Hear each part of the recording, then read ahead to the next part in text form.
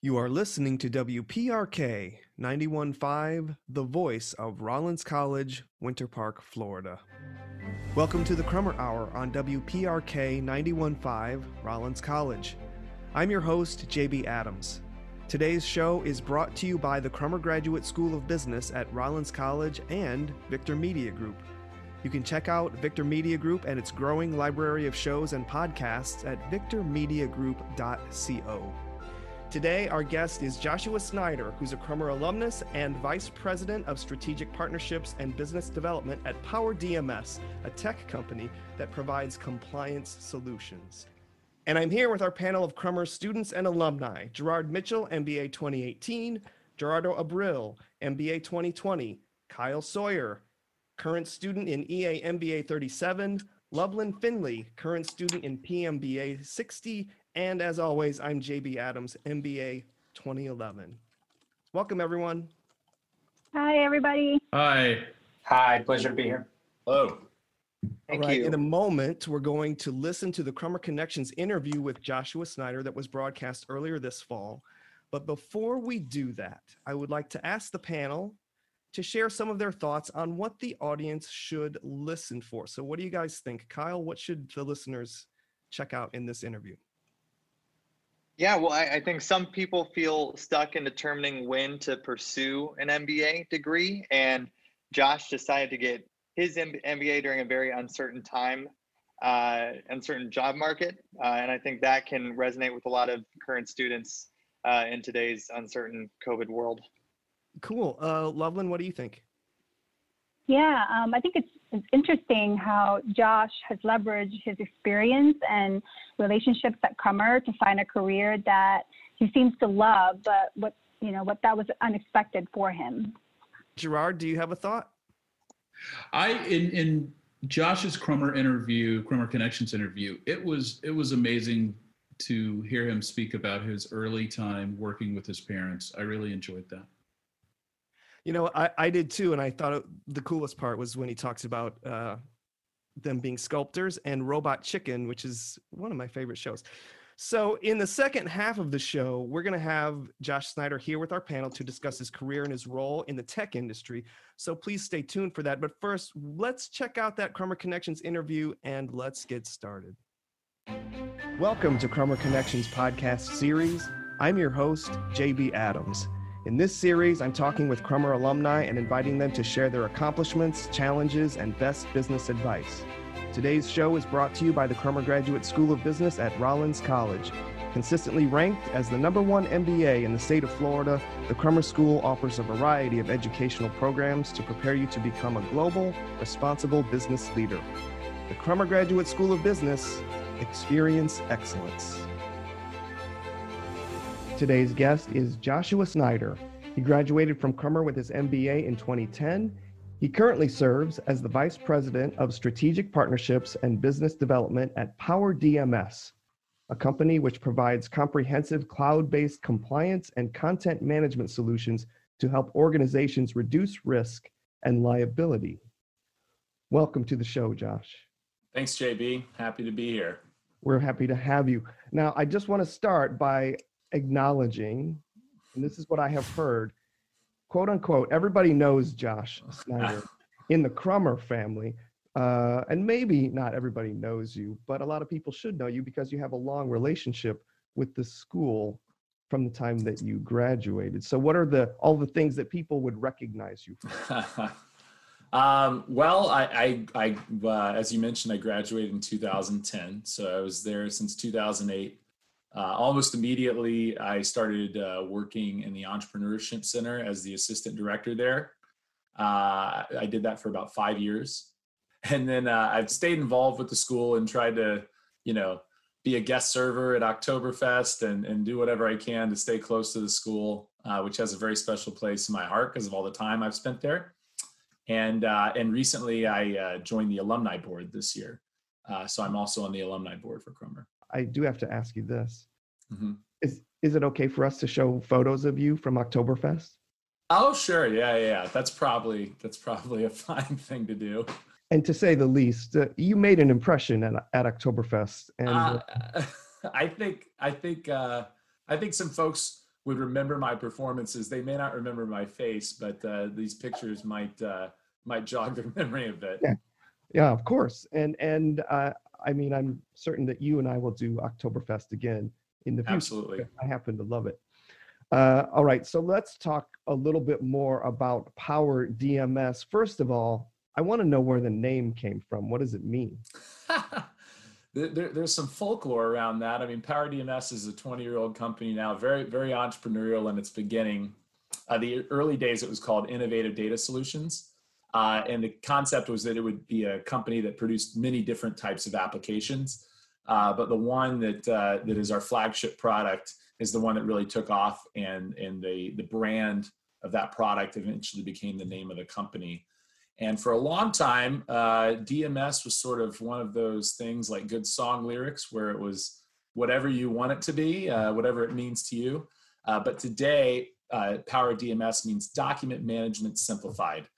We've sort of codified that into the canon of our company, and that's what we do at our core, and so that's what DMS stands for. Well, I knew there was an answer to that question. And so everybody heard my introduction about what PowerDMS does, but I'd like to have you break it down into layman's terms.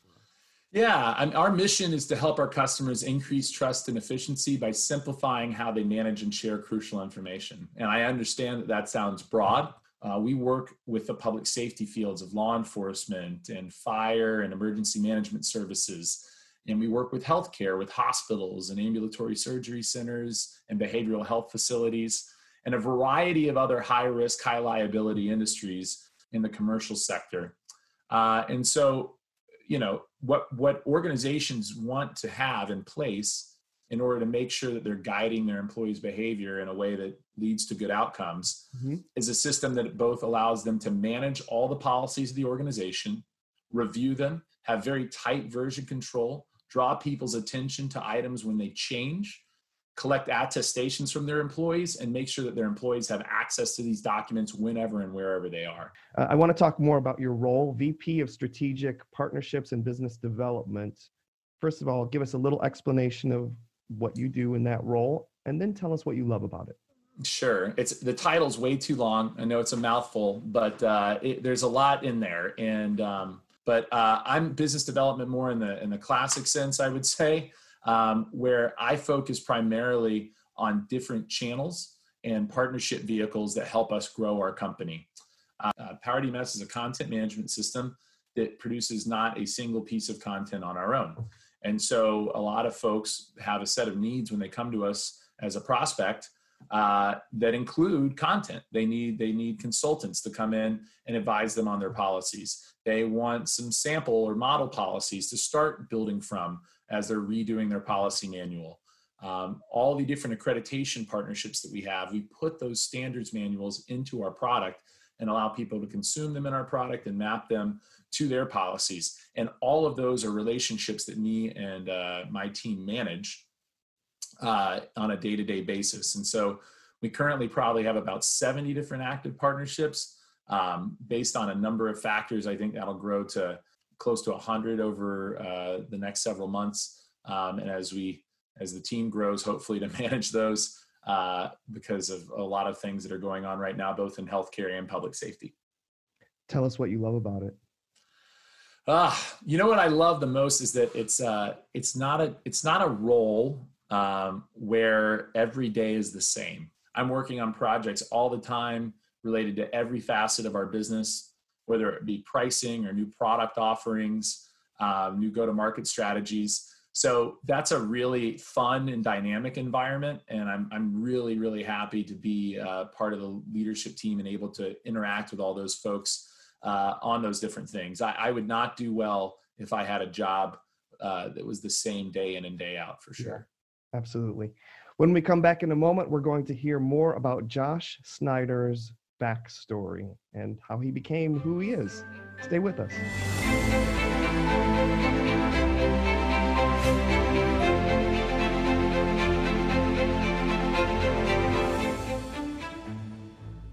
We are back with Josh Snyder of PowerDMS, and we're going to learn a little bit more about how he came to be who he is as a business person. by delving into his backstory. So Josh, first, some fast facts. Let's find out, where were you born? I was actually born in Winter Park Hospital, right down the road from Rollins. Okay, and where were you raised? But they brought me home to Sanford, and I've lived in Sanford pretty much my whole life, with the exception of a couple years when I was away at college. Okay, so Sanford is your hometown. I want to find out what your early business influences were. Did you have some role models growing up who introduced you to business? Yeah, in a roundabout sort of way, I certainly had a lot of role models, but the first and earliest ones are my parents. My parents themselves would not classify themselves this way, but they're entrepreneurs. They own an art studio. They met in art school at Ringling over in Sarasota, and they're sculptors. They do a lot of work in the commercial industry of art for movie studios, some stuff at the theme parks.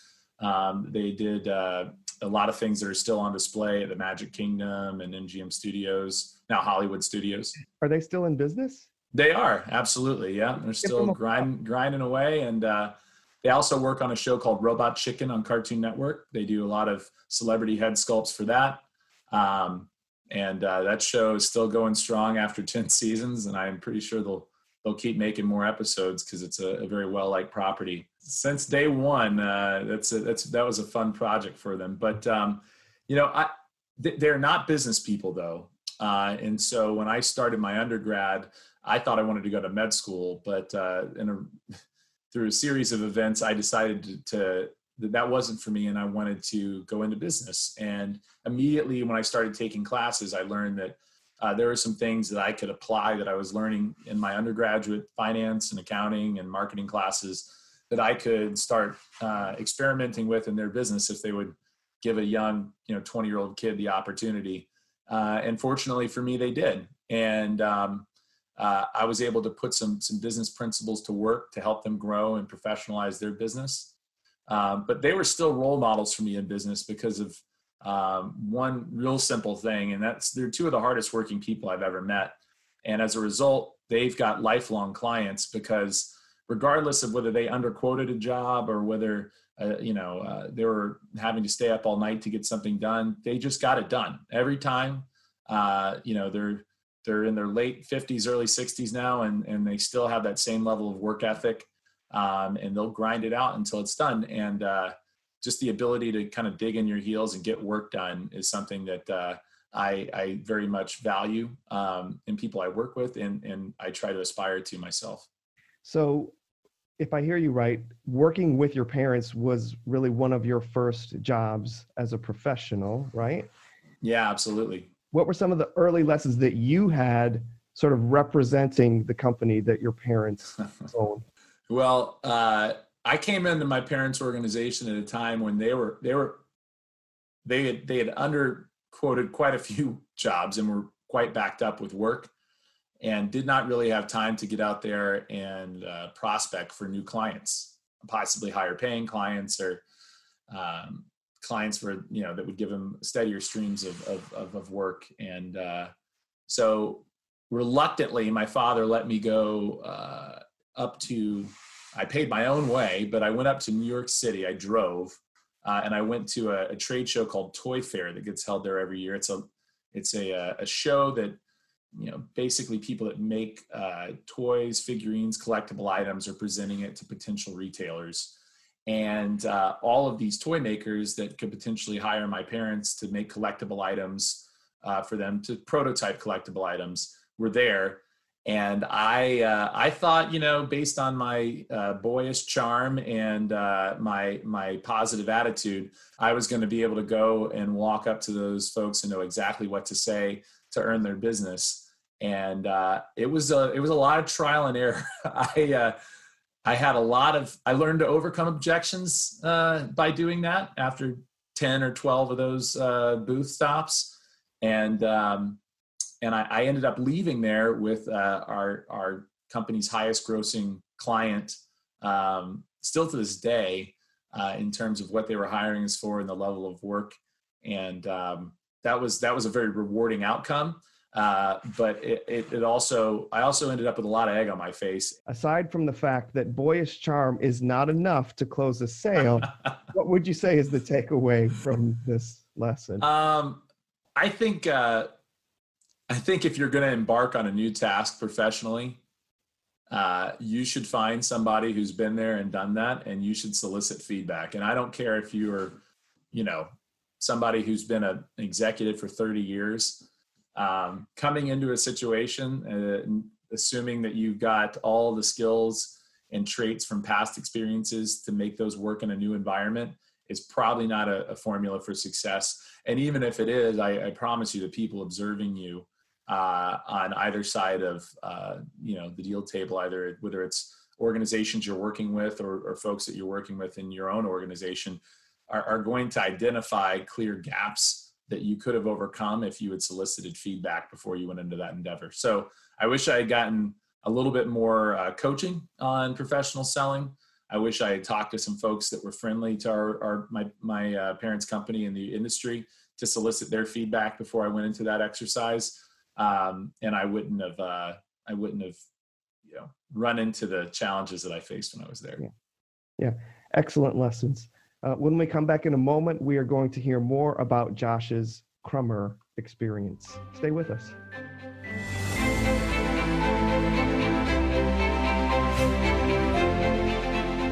Hi, I'm Guy Fagan, an Early Advantage MBA student at the Crummer Graduate School of Business at Rollins College. My time during undergrad at Rollins College was incredible. I took every opportunity to get involved on campus. I joined the Tau Kappa Epsilon fraternity, and I was also a member of the varsity men's tennis team.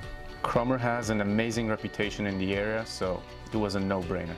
For more information on the Crummer Early Advantage MBA program, visit crummer.rollins.edu. We are back with Josh Snyder of PowerDMS, and it's time to find out about how he found his way to the Crummer Graduate School of Business. So, Josh, what was going on at the time that you made this decision? Well, I got my undergrad in 2008, and I did not intend to set off and get my MBA right away, but it was 2008, and we were right in the middle of the Great Recession, and work for a newly minted undergraduate business administration major was not easy to come by. And none of the jobs that were available, I thought, would either be fulfilling or set me up for the kind of success I wanted to have or the path I wanted to go in my career. So I kind of did it on my own, and I sort of lucked into a good decision, which was to go get my MBA.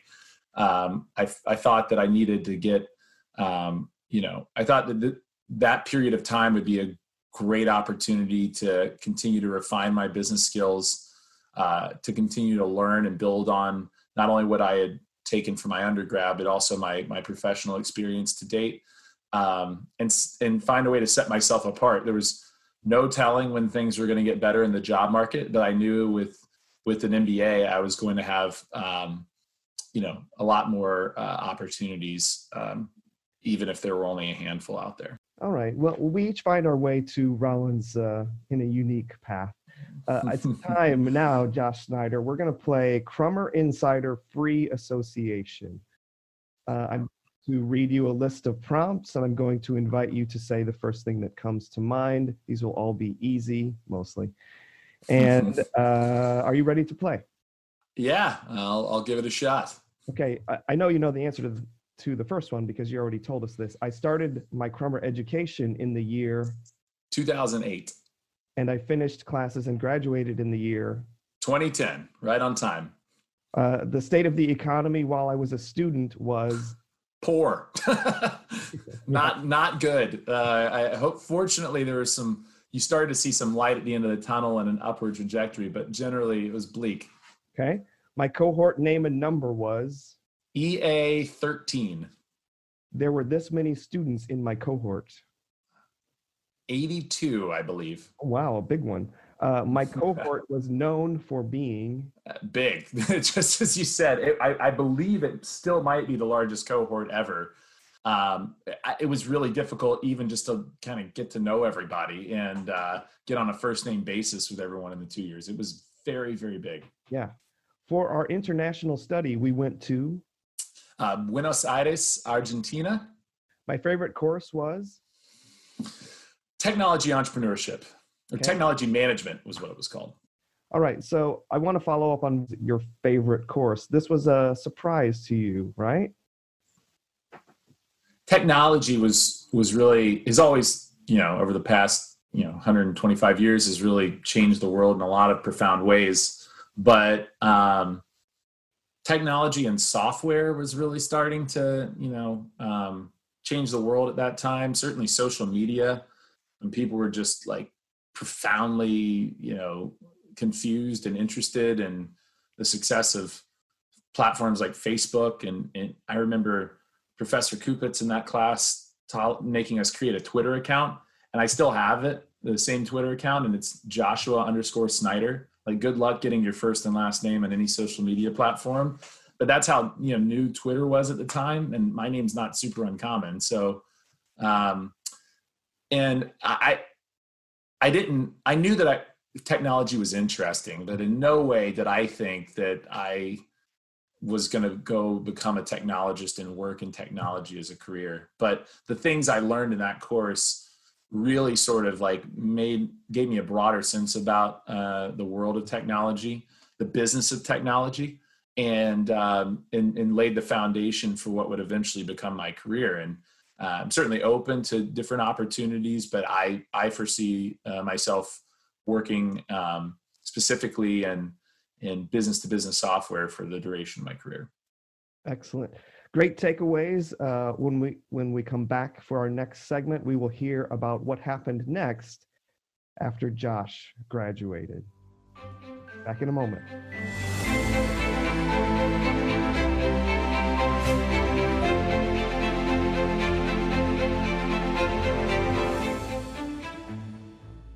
We are back with Josh Snyder of PowerDMS, and we'd like to learn more about what happened after his Crummer experience and his early career post-Crummer. So it's graduation, it's 2010, and you've got a plan. Or, I don't know, do you have a plan? I was forming a plan. It was seriously still the Great Recession. Yeah, I was going to say, like, 2010 didn't feel that different in terms of 2008. We were probably like at the same place, but just kind of like coming up out of the valley, if you will. I remember I filled out a lot of job applications, and I will say with my MBA, I felt qualified and was qualified based on the requirements for a lot of things that I wouldn't have been otherwise. However, with that being said, it was very difficult to get a call back with so many job seekers on the market. Mm-hmm. And so I spent a few months looking for different opportunities. I was still working with my parents. I did that all through my MBA program.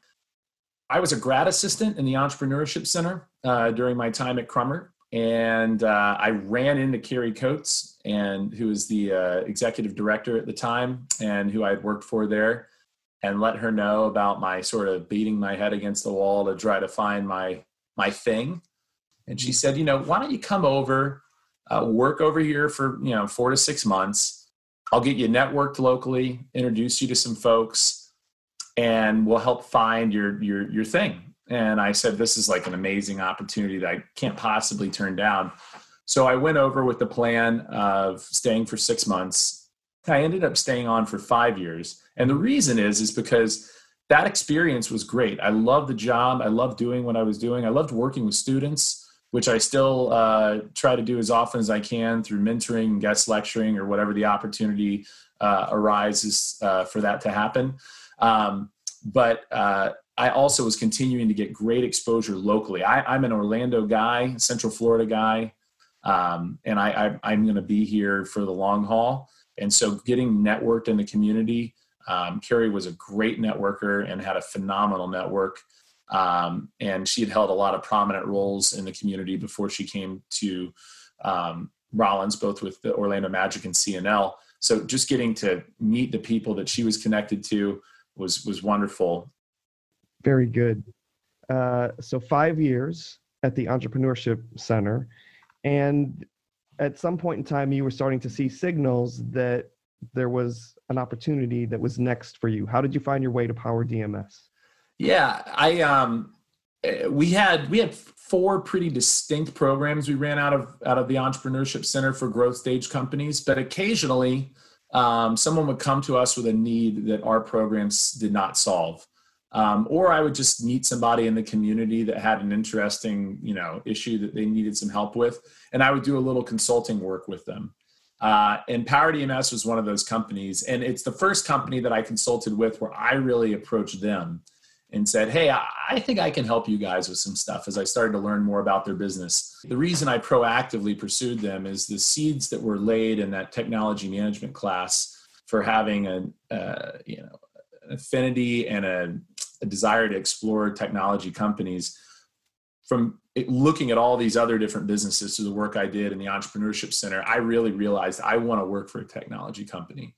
Software, particularly subscription-based software as a service, can solve so many business problems so quickly. You can build these solutions and scale them up quickly with the right technology, people, and capital. And then they can be implemented so quickly in organizations to rapidly shift the way that business is done or a problem is solved in those organizations. And so that whole dynamic was just extremely fascinating to me. And so, that consulting gig at PowerDMS lasted about 6 months. Mm-hmm. And I did another 6-month consulting stint with them, looking at new industries and strategies there. And then I got brought on as the director of business development in October of 2016 and completed my 5 years at Rollins and transitioned right to PowerDMS. Time to bring this conversation to a close. So I just want to ask, Josh, people have listened to your story. They're going to take an interest in what you have to say. What is the best way for them to reach you if they have questions or just want to find out more? I'm pretty easy to find. You can reach out to me on LinkedIn. My email address is joshua.snyder@powerdms.com. And I still take advantage of my lifelong Rollins email address. So you can get me at jsnyder@rollins.edu as well. Perfect. To sort of summarize all of this with Crummer as the centerpiece, how would you say your Crummer experience changed you? When you go to get your MBA, you're learning how to be a leader. When you come out of that program, I think all the marketing, the management, the leadership, the accounting, all that sort of, kind of jumbles together in your brain because it came at you so hard and fast. But what it does is it embodies you with a set of skills that sets you up to be a leader, a functional leader in an area of a business or the leader of a company. And so that you're ready with a complete understanding of how all those things work together to make good decisions. And so that's what I feel like coming out of Crummer. I was ready to be a leader. I was ready to step into any business and provide value through the principles and the various sets of things that I learned through my MBA. Mm-hmm. And so if there's someone who's listening to this conversation right now and maybe they're a prospective student and they're on the fence, should I get my MBA? Should I go to Crummer? What would your advice to them be?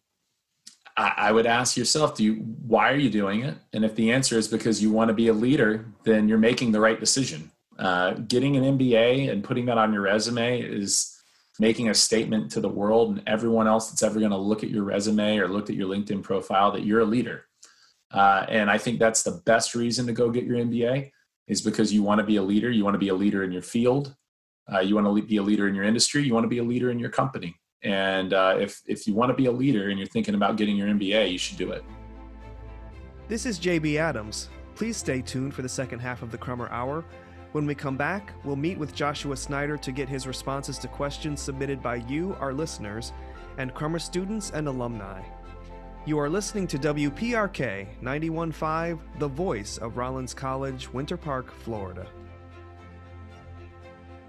Hi, I'm Sarah Neely. I am an Early Advantage MBA student here at the Crummer Graduate School of Business at Rollins College. Crummer has enabled me with hands-on real-world experience that has been translated inside and outside the classroom. I'm very excited for not only the rest of my second year here at Crummer, but also in the future and to come back and visit. For more information on the Crummer Early Advantage MBA program, visit crummer.rollins.edu. Welcome back to the Crummer Hour on WPRK 91.5 Rollins College. I'm your host, JB Adams. On this program, we feature insightful conversations with faculty, alumni, and students of the Crummer Graduate School of Business as we share ideas and advice in the areas of business, technology, leadership, and professional development. Today's show is brought to you by the Crummer Graduate School of Business at Rollins College and Victor Media Group. You can check out Victor Media Group and its growing library of shows and podcasts at victormediagroup.co. In today's Crummer Hour, we are talking with Joshua Snyder. He's a Crummer alumnus who graduated with his MBA in 2010, and he's currently serving as the Vice President of Strategic Partnerships and Business Development at PowerDMS, a company which provides comprehensive cloud-based compliance and content management solutions to help organizations reduce risk and liability. In the first half of the show, we heard Mr. Snyder describe his upbringing, his Crummer experience, and some of his early career lessons. And now in the second half of the show, we're going to have him here live with us in the studio to have him respond to the questions that were provided by Crummer students, faculty, and alumni. Joshua Snyder, welcome to the show. Hey, JB, it's my pleasure to be here. Thanks for having me back. It is a pleasure to have you back. And also with us, we have our panel of Crummer alumni and students, which includes Kyle Sawyer, current student in EA MBA 37. Hey guys, thank you for having me. Loveland Findley, current student in PMBA 60. Hi, how are you doing? Thanks for having me. Gerardo Abril, MBA class of 2020. Hi guys, pleasure to be here. Gerard Mitchell, MBA class of 2018. Hi guys, great to be here. And as always, I'm JB Adams, MBA class of 2011. All right, Joshua Snyder, welcome again. And our first questions are about your company and industry. And the first question comes from Kyle. Hey Josh, so I love to ask my parents this question and just people who are older than me in general, because we've had a lot of technological advancements throughout history. And I'm curious what you think is the biggest technological advancement in your lifetime. Is it the Facebook, the iPhone? Well, Kyle, first of all, I'm curious to know how old you think I am, because I still view myself as quite a young guy myself. But I won't do any disservice to the question by belaboring that too much. But I thought about this, and I've been asked this question a few times. Obviously, the cell phone has sort of changed the way that everybody, conducts not only business but their personal life, and there's a lot of pros and cons to that. I'll give you a little bit more of a nuanced answer, though, just from my kind of vantage point. I think it's interesting the way that software has overtaken hardware. I was in a class in 2008 or 2009, and the current president of Rollins College at the time was in there giving us a guest lecture. And he was saying how basically like the programs that we use in our accounts and access to those accounts are what's going to be like really the currency of technology in the future. And that hardware is just going to sort of become ubiquitous. And through cell phones and a number of other factors, that's really played out. You can buy a pretty powerful laptop now for like $300. I remember the one I was issued when I was at Crummer was like $3,000. And now it's all about software as a service and things that you can consume, and you can consume them from pretty much any single device. And so I think the interesting point is software sort of overtaking hardware has allowed us to spring up all of these incredibly powerful utilities. And, I might have 40 tabs open on Google Chrome, all with different pieces of technology that allowing me to manage my, stock account in Robinhood, and my social media accounts, my email accounts, my collaboration tools like Trello and things of that nature. So I think that's a really interesting development. And what we're just going to see is faster and faster development of more utilities to help people be productive in their work and personal life. Seems like it never ends. Thank you. And I don't think you look a day over 29. You look like a... Oh, thank you. I appreciate it. I'm not that many days over 29. At least in my head, I'm not. So. Very, very good. All right. Our next question is from Gerardo. I noticed that in undergrad, you focused on management and entrepreneurship before getting your MBA.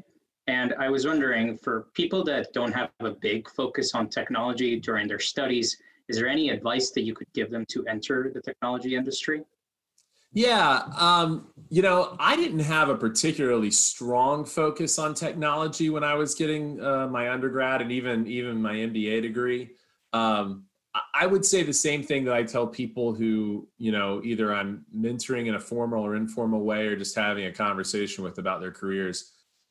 If you're interested in technology, for example, and working at a technology company, find people that work at technology companies, learn about what they do, and pick their brain about what it's like to work there, how they got to where they are, and what sort of career paths they would envision for you, given where you're at in your career and your education, and how you might be able to crack that industry. If that's something that's interesting to you, I think that's really the only way to do it in an intentional way.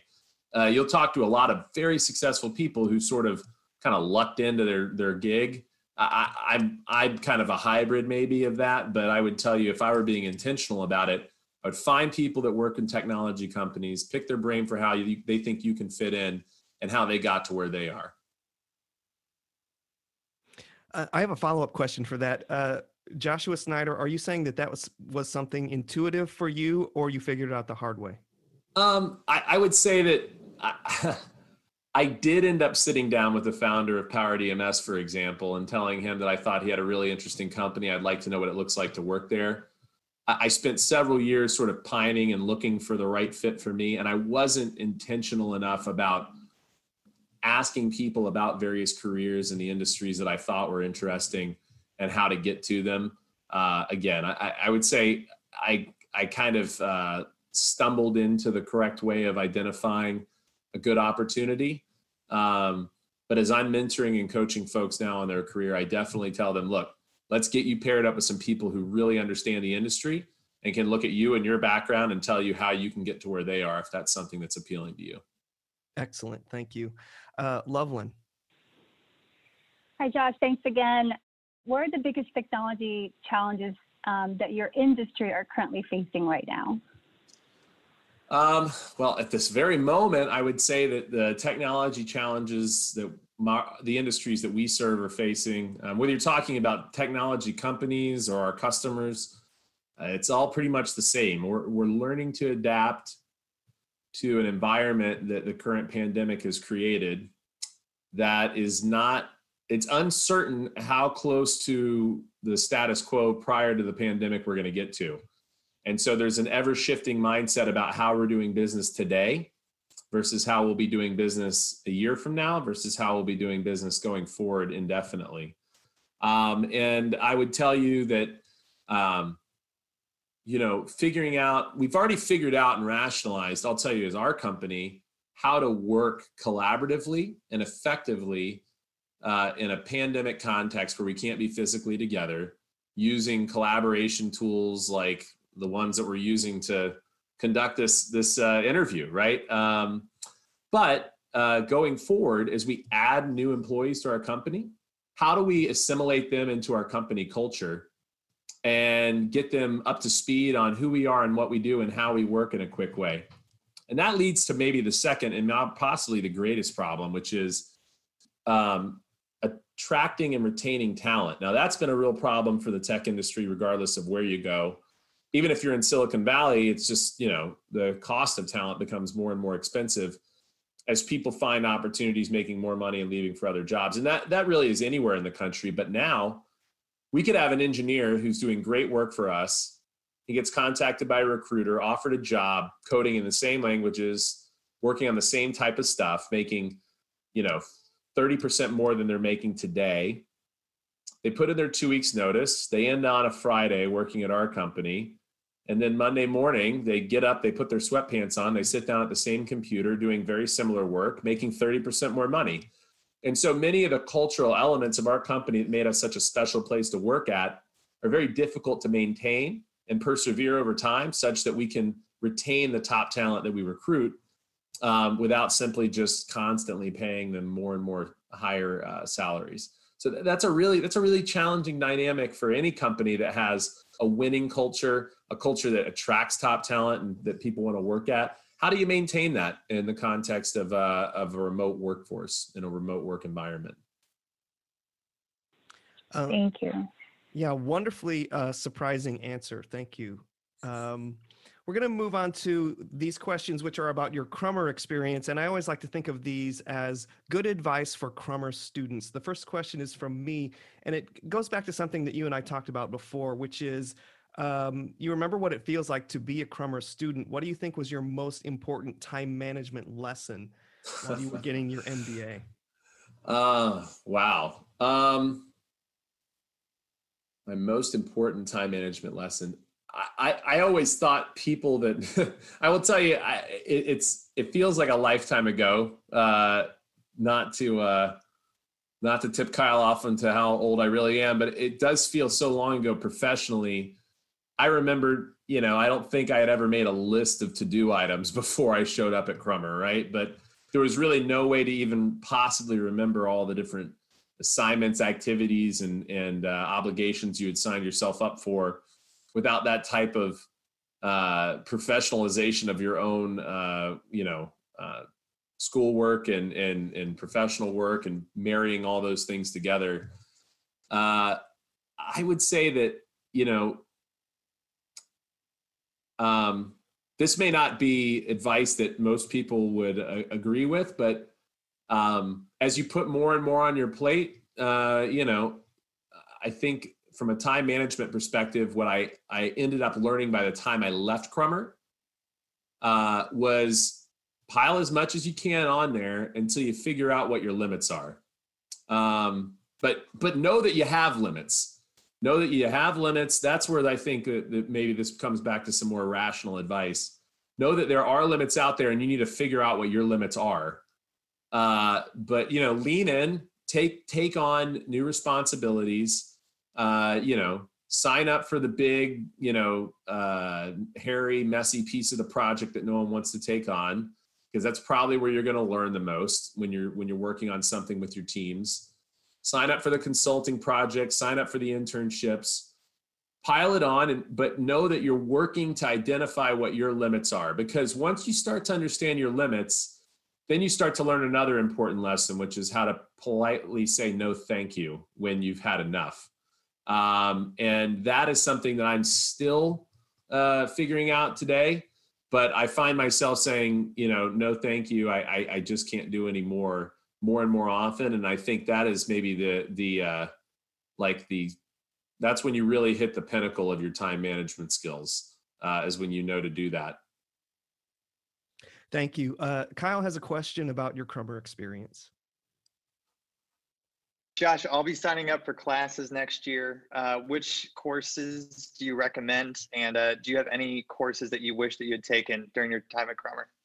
Well, as a technologist, I know there is a design thinking course at Crummer now, which was not offered when I was there. So I really do wish I had had an opportunity to take that. If you're interested in product design or product management, anything around technology, I would highly recommend that. And so I would recommend signing up for design thinking. That would be the course that I wish I had taken and wish I was offered when I was there. But I would tell you that the best thing you can do if you're thinking about those electives, and those electives are really interesting because those electives can, in fact, lead you on a path to either vetting out whether what you think you want to do for your career long-term is the right thing for you, or helping you, get a little bit closer to discerning that by getting you some exposure to different industries and job functions.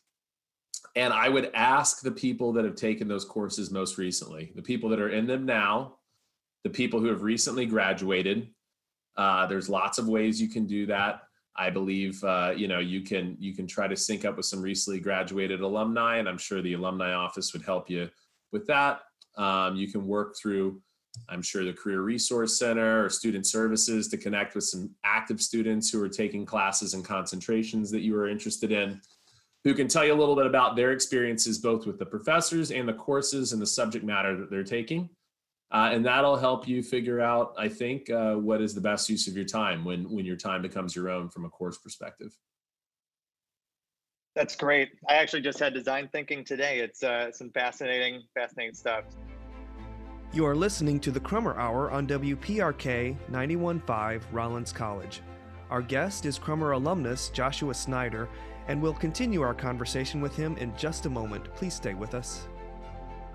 Hi, my name is Brandon Anderson, an Early Advantage MBA student here at the Crummer Graduate School of Business at Rollins College. My time during undergraduate was a complete immersive experience. When I was searching for the next opportunity after graduation, an MBA at Crummer was the best option for me. Crummer has helped me to gain the aptitude and grow as a leader, which have both been essential in reaching my potential. For more information on the Crummer Early Advantage MBA program, visit crummer.rollins.edu. Welcome back to the Crummer Hour. I'm your host, JB Adams. Our guest is Crummer alumnus Joshua Snyder, and with us we have our panel of Crummer students and alumni with more questions about Mr. Snyder's career. All right, our next set of questions have to do with your experience at Crummer, not as a student, but as working in the Entrepreneurship Center and your philosophy of entrepreneurship. The first question is from Loveland. So Josh, what skill have you taken from your time at the Crummer Entrepreneurship Center and used in your current role? Wow. I think there's a lot of them, Loveland. I think, honestly, I came from working in administration into college at the highest level. That's what someone would see on my resume, to running a business development team at a B2B software as a service company. So that most people would say, like, how is that in any way, how are those related job functions? But the reality is that when we worked at the Entrepreneurship Center, we partnered with about 40 different, groups and economic development organizations and support organizations for entrepreneurs to amplify the work that we were doing for growth stage companies in Central Florida, and for the work that we were doing to support our students. And those partnerships gave us access to all sorts of resources and valuable relationships that we were not going to be able to get just plugging away with a staff of 3 people.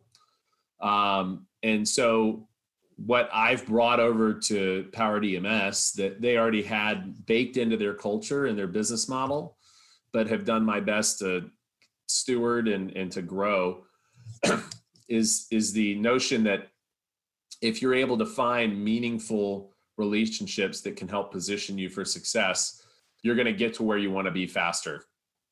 And so I'm always, maybe even to a fault sometimes, looking for opportunities to partner rather than to block out folks, right? I think that the classic capitalist model is to find your competition and crush them.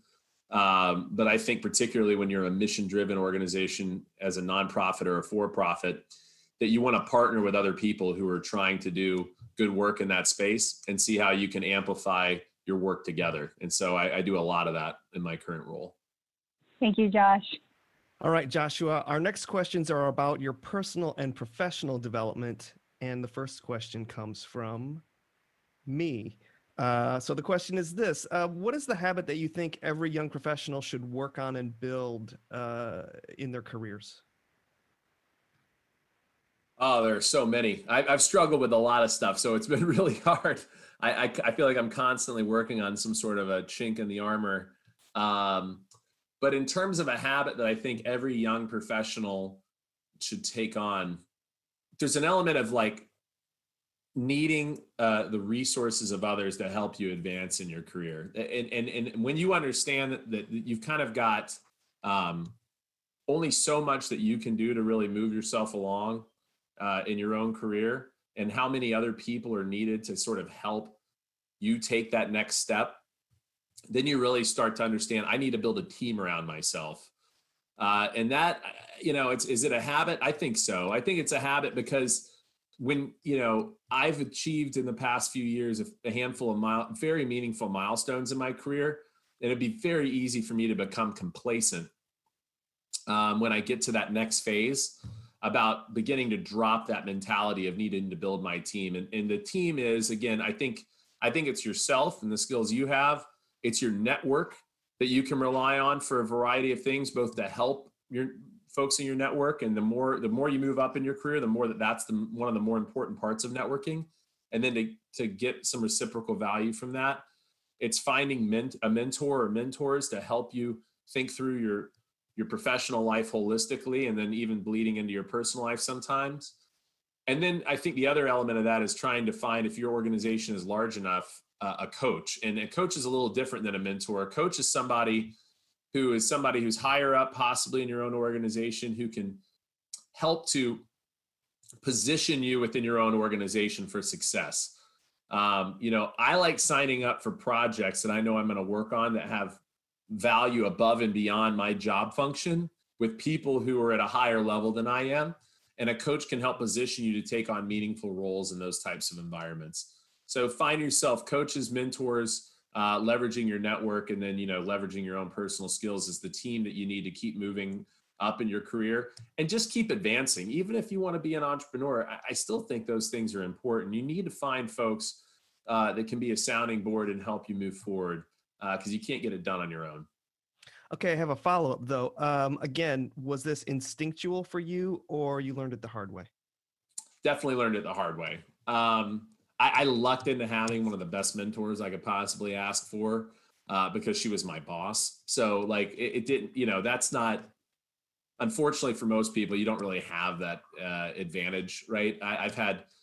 I've been fortunate to really only have, a handful of bosses in my career, and they've all been great. But some of them have been better at mentoring than others. And frankly, it's not their job to mentor me. It's their job to facilitate me being the best that I can be in the role they've given me. So, but I had a great mentor, and that mentorship has persisted beyond my employment. And so I think that you should approach that intentionally. I think if you approach it intentionally, not only are you going to get the best mentor that you can find, but if you know what your goals are going into that, similarly to like finding someone in an industry you want to work for and asking them very, specific questions, that intentionality is going to get you the most out of the relationship that you can possibly get. Thank you. The next question is from Gerardo. Yeah, Josh, I'd love to know what books you are currently reading, and if you recommend any of them. I am reading Malcolm Gladwell's, I guess not be his latest book, David and Goliath, I think it's called. I've been trying to work my way through that one for a long time. I really like Malcolm Gladwell's writing style. I've always struggled at reading pretty thick, dense books, but his writing style, very storytelling in nature, and so I always like reading that. I think in the interview I talked a little bit about going through emotional intelligence 2.0 and that style of self-evaluation and doing an audit of your emotional intelligence. So I highly recommend. That's more of an exercise than a read, but there's definitely a reading component to it. So those are a couple of books that I would throw out there. Thank you. Kyle has a question about your personal development.